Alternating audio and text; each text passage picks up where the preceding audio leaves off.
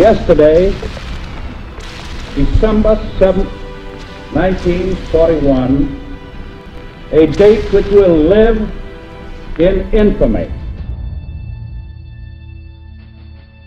At the end of that day, we had 300 dead.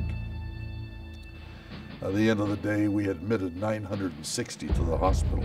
People were dropping out of class and enlisting in the various services.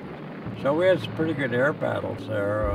We shot down a lot of German fighters, and they shot down a lot of our planes.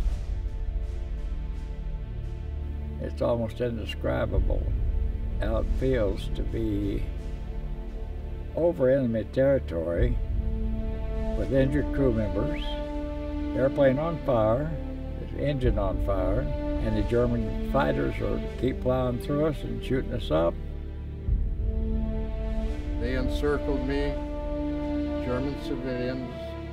Some had guns, some had the implements, farm implements, forks, shovels. After a day in a little cell, they let me into an interrogator. They asked me lots of questions, and I would say, I can't give you anything but name, rank, and cell number, and it made it pretty unhappy. They pulled us out of the barracks, half full of snow, 30 below with the wind chill. Some nights we slept under the stars. We didn't get to places where we would have a cover. We didn't know where we're going to the concentration camp or what was going to happen. Whether they would take us someplace and shoot us, or what was going on.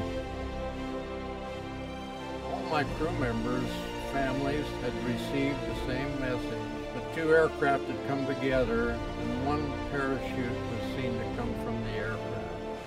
So all hoped it would be their son.